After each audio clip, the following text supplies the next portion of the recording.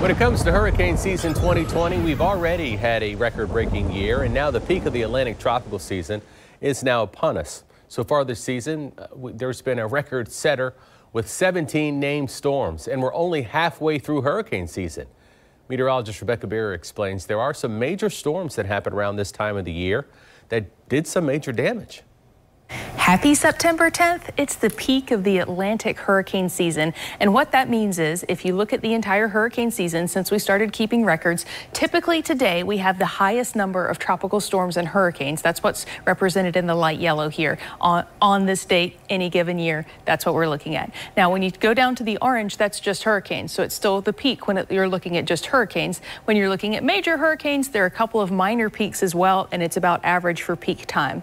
But Floridians have a little bit more to be concerned with, not necessarily today, but more so in October. While the highest number of named or numbered systems out there in the Atlantic season is today, when we take a look at major hurricanes that make landfall in Florida, it tells a different story. Since 1851, 17 major hurricanes, which is a category 3 or above and typically do the most damage, have hit the state of Florida.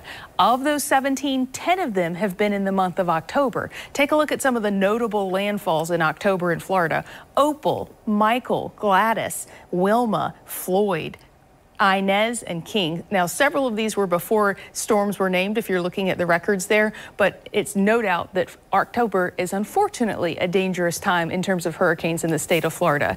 Then moving on to what's going on out there right now. We have a lot to track. We've got Tropical Storm Paulette and Tropical Storm Rene. Now, they're going to remain out over the open Atlantic, but it's the other areas developing that we're keeping a pretty close eye on, and here's why. We've got storms rolling off the coastline of Africa, and since Tropical Storm Paulette and Tropical Storm Rene went north, it opened up this more southern zone for development, and it could mean that we could see these tracking closer to the United States after they develop. We have one system with a high chance to develop over the next 5 days, 90% in fact, and another system with about a 40% chance, a medium chance to develop over the next 5 days, and those are Cabo Verde storms. They can be very dangerous and deadly. Then when we take a look at the Gulf, these are all headed away from us, thank goodness, but still messy weather in the Gulf. We've got one with a low chance to develop heading towards Mexico and one with a medium chance to develop, and the system's crossing just to the south of the state this weekend and then moving into the Gulf where we've got those warm waters and low wind shear and likely chances to develop. Looks like it's going to be a busy season. We're certain to run out of names and have to move on to the Greek alphabet.